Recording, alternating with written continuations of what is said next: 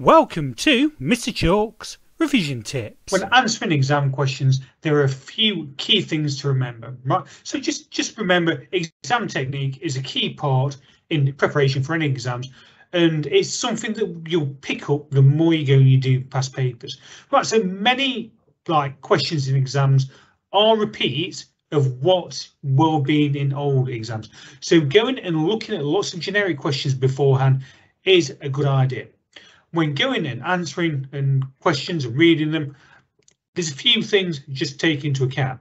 Make sure you go read the question at least twice so you don't make any mistakes when you're reading them.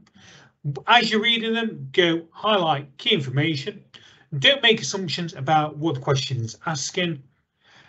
Make sure after you've answered it, you go check your work for daft errors that you might make. And if it involves going and answering something where there's some calculation, make sure that you write your workings out down. Right, let's go and have a look at the question.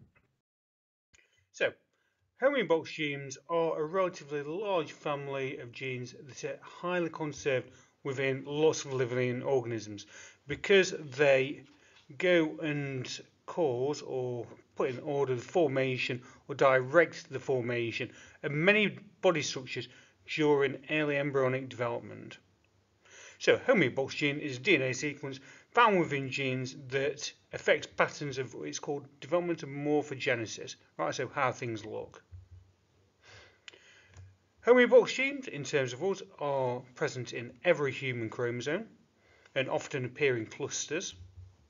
So, many classes or subfamilies of Homeobox genes are described in a number of different ways, although are put into different groupings.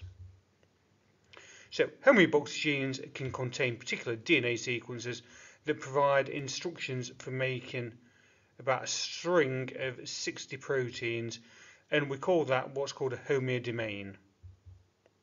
So most homeodomain containing proteins act as transcription factors, which means that they can bind and control the activity of other genes.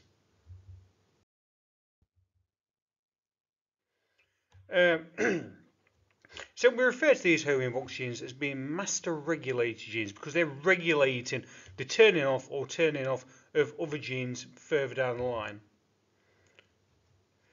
And like we said, they're doing this by encoding for transcription factors, which are proteins that go and bind to the DNA, which either increase or decrease the transcription of a particular gene.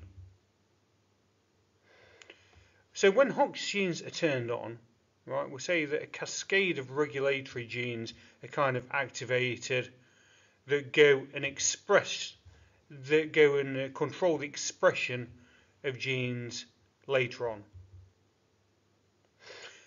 Quite importantly, Homeobox genes can also turn on apoptosis. Right, so remember, apoptosis is programmed cell death.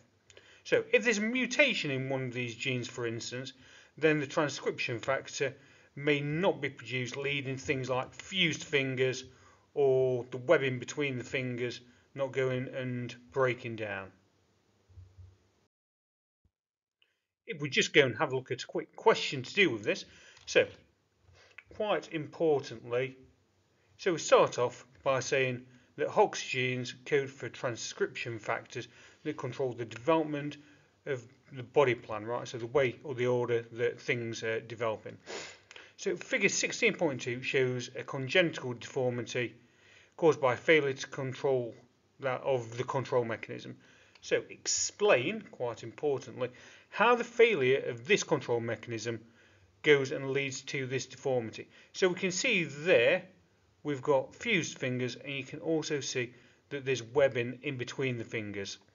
So we're probably talking about something that's going to stop the process of apoptosis happening, which goes and breaks down the cells that would go and cause them to separate. So key things that you'll need to talk about is the fact that the Hox gene does not produce the transcription factor, right? Or the transcription factor is not activated. So molecules signaling apoptosis are not produced. So therefore, Apoptosis, allowing for the separation of the fingers, does not occur.